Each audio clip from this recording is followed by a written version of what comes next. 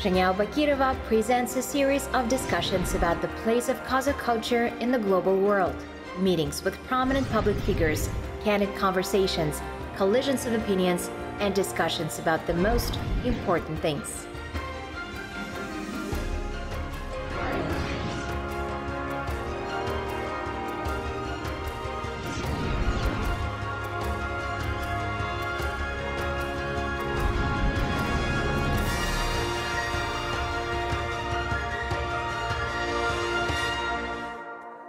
Hello, dear friends. Today we are having a wonderful guest in our program, Saken Seifullin.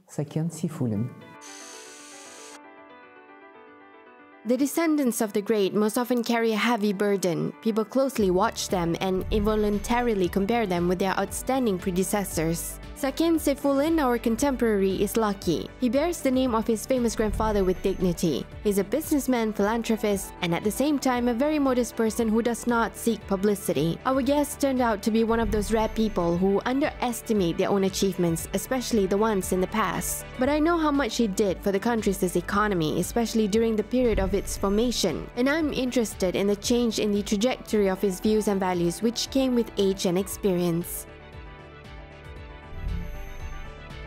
Hello, Saken.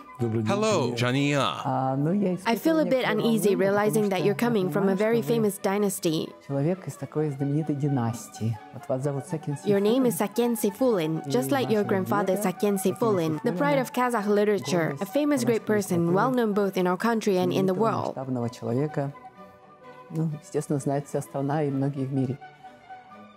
And it's really peculiar. You're coming from this dynasty and you're a very famous businessman. I know you as a deeply spiritual person who honors the memory of ancestors, who thinks a lot about Kazakh history, Kazakh culture, and I'm very interested in your life experiences, in your worldview.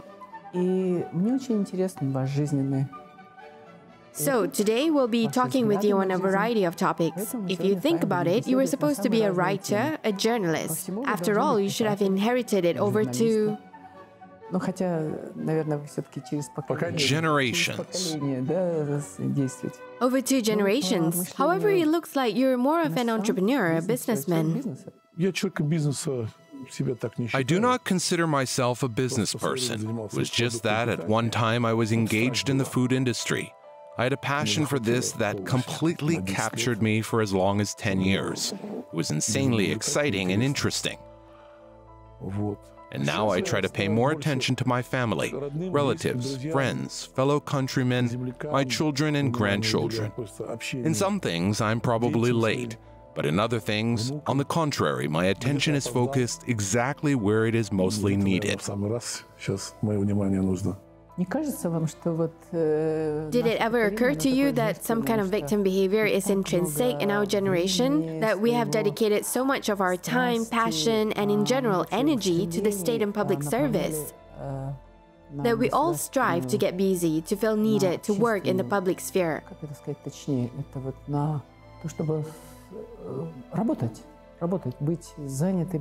And for this reason, we sometimes lag in ordinary life, not paying enough attention to our families and children. But it was so natural for us. We just had to do so much at once, and it was impossible to live at a slower pace. Yes, that is right. Life has always been uneven and bumpy. Especially in the 90s and in the 2000s, our lives were intense. Because of certain circumstances, I never devoted enough time to my family and friends. Now I'm trying to compensate for this. And our generation is certainly an interesting one because we, in fact, have lived half of our lives in another country, and now we live in a completely different one, a different country and a different era. On the one hand, we may have been lucky, but on the other hand, not everyone succeeded in finding their own place in life, feeling confused because of all the changes. Why can someone succeed in finding their own place and others can't? You know, I constantly communicate with all kinds of people. There are those who cannot adjust at the age of 15, and there are others who can't readjust at the age of 30. This is probably very individual. On the other hand, I respect people who began to engage in science in their youth and are still doing it, having managed to maintain an interest in this matter. как-то вот и смог удержать. У меня один друг есть. I have one friend. He has a PhD. He is a professor. He was engaged in science all his life. At one time, however, to maintain the financial well-being of the family, he was selling cars. But he did not give up science, and now he is a very respected scientist. Такой серьезный ученый сейчас. I read that you're the deputy chairman of the Kazakhstan Chess Federation. What does this mean to you? Это было давно. It was a long time ago, but of course, chess means a lot to me. At one time, I was very active in this area. I was also the president of the Chess Federation of Kazakhstan. I was a member of the national team of Kazakhstan, and then I was the head coach of the children's and youth chess team of Kazakhstan. At some time, I was an international referee. Был период. Международный арбитр. Amazing. Да, ну это давно. Yes, but this is in the past already. Now I only watch major tournaments live. I'm very keen. Although, of course, chess helped me a lot in my life. В жизни очень помогла. Шахматы. I believe that this game allows you to establish some kind of a unique model of communication with the world, that it makes you understand certain things better. Yes. Did it happen to you? Has chess helped you run your company? After all, you've been supervising some large teams. So did you ever use chess skills on real-life scenarios? Шахматы точно. Chess really helped me in my business. Помогли в бизнесе. Вот такой был в начале 20 века. At the beginning of the 20th century, there was an outstanding grandmaster, chess theorist Aron Nimtsevich. He had a book called My System, and in that book he described a lot of principles that can apply to ordinary life too. For example, strong point defense or overprotection and much more. I used these postulates in business, and you know, everything worked out. Tell me then, which is most important, technology or human potential? Ну, конечно, люди главные. Of course, people are more important. Communication with others is generally a very important thing. For example, you always need to be working with people who are better than you, because then you are sorted. Better than you in terms of professional knowledge or human qualities. But technology also needs to be taken at the highest level. It's more expensive, but... Better in a long-term perspective. But it's not a problem. I also think that everything that is better to learn how to play on a good guitar rather than on a bad one. Well, it seems like we need to return to the topic of culture because the program's main focus is issues related to culture. So, I know that you have a music background and you're clearly not indifferent to issues of culture and art. What do you think about things that are happening to us currently? You know, on the one hand, culture has become more accessible. I remember studying at a music school and I didn't always know how the piece should sound. At first, I would take it apart and learn it, and now it is enough to look up on the internet and it will immediately become clear. How it should sound? How it should sound and what tempo it should be played. And before there was no way to know? You wouldn't know back then. But did you enjoy the school? I didn't like it up until the 5th grade, and then in the 5th, 6th, and 7th grades, I became very keen. I wanted to proceed with my music studies, but my parents were hesitant. They didn't support you? They didn't, and I'm still full of regrets about the fact that I haven't gotten a degree in music studies. You played the piano? Yes, exactly. I graduated from a standard 7-year school, and I liked it. Actually, I have more memories of my music school rather than of my regular school, and this is really peculiar. There was lots of kindness in my music school. It was special. What do you find in music? On the one hand, it is a peace haven. On the other, an opportunity to tune yourself for something positive. I usually listen to music for 3 to 4 hours. What do you listen to? Piano music, most of all. Oh, really? Yes. How fascinating, because usually people listen to rock. No, I usually listen to piano music. I like it very much. Look, we've never talked about it, you and I. I can listen to piano music for days on end. Do you know it? Yes, Bach, Beethoven. Well, not necessarily Bach. Beethoven. I often listen to Beethoven and Schubert. This is huge. And Tchaikovsky, and others too, a little bit. Mendelssohn, fascinating. I love Chopin very much. Chopin, of course. Exactly. I love this music so much.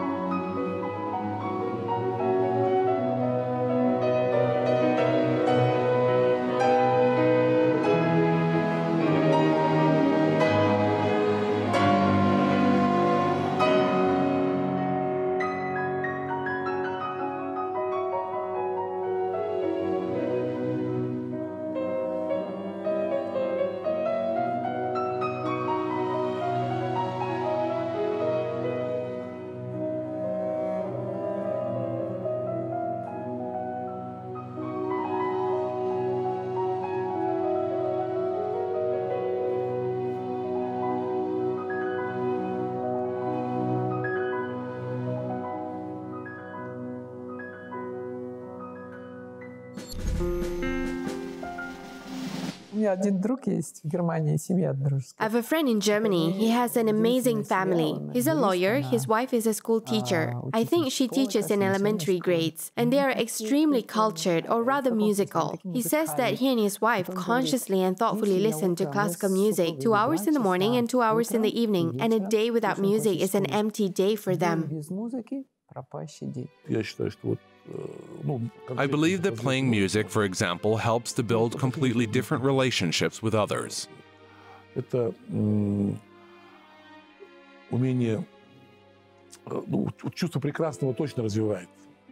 Music develops a sense of beauty, and the emotional range of a person expands. So music is very much needed. You don't even know when it might come in handy, but life is always about being prepared for a change.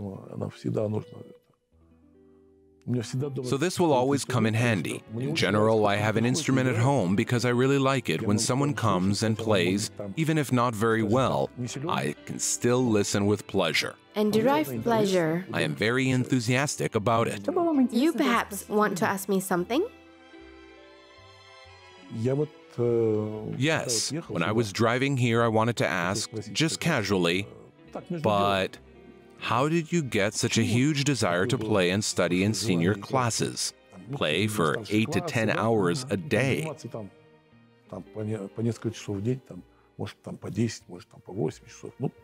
What motivated you to that extent? Did you just want to get good grades, or did you already see the seed of a famous pianist in you? What was it? Great question, and I will answer approximately in the same way as you did when I asked you about business. In general, we are all driven by passion. This is definitely the same passion that our teachers ignite in us. At first, it's a small spark of interest, but then it turns into a real hobby and sometimes a vocation. And you know, it doesn't matter at all what the result will be. The whole point is in the process of experiencing these feelings, overcoming these difficulties, striving for this high, unattainable result. Стремление к вот этому высокому недостижимому результату, вот как ни странно, это и движет.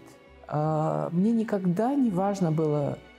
Oddly enough, this is what drives me. It never mattered to me whether I became a great pianist or not. In Kazakhstan, we're not brought up to just focus on becoming world stars. We have a rather reserved attitude to our capabilities. And when I arrived in Moscow, there was generally a feeling that we were just some kind of pygmies. I was surrounded by geniuses.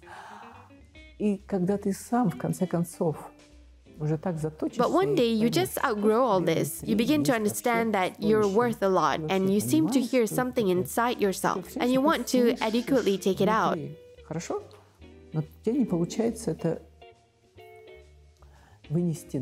And this feeling, it seems to me, keeps you going for your entire life when you manage to transfer something from your own inner world to the outer material world. На поверхность жизни, в материальный мир привести, да? То есть из нематериального, из такого внутреннего. I mean, when you transfer your internal energy from the non-material internal spiritual world via these magical sounds. Уже в звуки, в игру, тем более там не только. Moreover, it's not only beautiful music, it consists of a lot of things: technique, your abilities, concentration, and psychic energy. This is an extremely exciting process, and fortunately, it keeps me going and does not let me go. Tell me, are you a frequent visitor? You mean in our motherland? Theaters, exhibitions, concerts. Oh, theaters. Why not? Since childhood, I had some wrong inner attitude towards opera, and I decided to fix this. Get acquainted. Yes, fix it. And you became a theater goer? Yes. 3 times a year I go to the opera. In general, before the pandemic, I had a rule: once a month I attended a theater or a concert. And in general, I have not even once diverted from this tradition. Oh, really? Every month it is either artichoke, some kind of unusual concert. And Philharmonic? I attended Yerkesh Shakeyev's concert there. Wow, incredible. Yes, once a month. Once a month is huge. Some people don't go anywhere for years. This is amazing. So basically, you know the cultural ropes of the city, right? Yes. At a certain period of time, I would also attend museums constantly. There are many small museums in the city dedicated to some outstanding people. You come in and it turns out to be so interesting. And usually you can get an individual tour. And this is amazing. People don't attend those places often. There are always very few people there. I was also surprised to find out that in Almaty, there are so many theaters? There are more than 20 private galleries. Oh, galleries, yes. There are so many, and I also visited them. It was incredible. Are you a big connoisseur of arts? Do you know a lot about it? Well, I'm not very well versed in arts. It's all about whether I like it or not. And this is right. Well, yes. And you know, I once attended the Love Drink in our Almaty Opera House. Donizetti? Yes, and I attended the same performance in Vienna State Opera, and I liked ours more. Easy. You know, I was even unpleasantly struck by the wretchedness of the scenery. They would only change the backdrop and the clothes of the main characters. And in our production, everything is so bright, colorful, the decorations are complex. So we have something to be proud of, so to speak.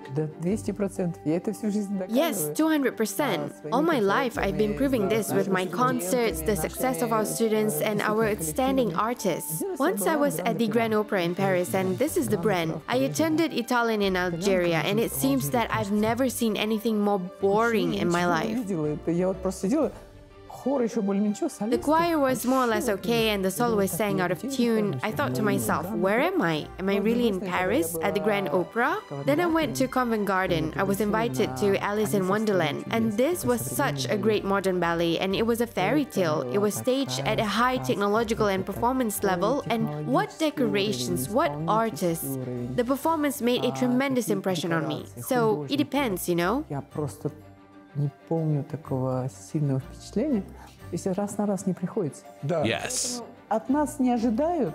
But you're right, no one expects anything extraordinary from us. So the public are always so surprised that we have a great symphony orchestra, that we have outstanding performances in the opera, we have a strong ballet company, we have museums, we have modern theaters and independent theaters and private creative initiatives, which are incredible. And then we have quite a lot of support provided by the state to cultural institutions. And this says a lot about the quality of our culture. Может быть настоящее качество.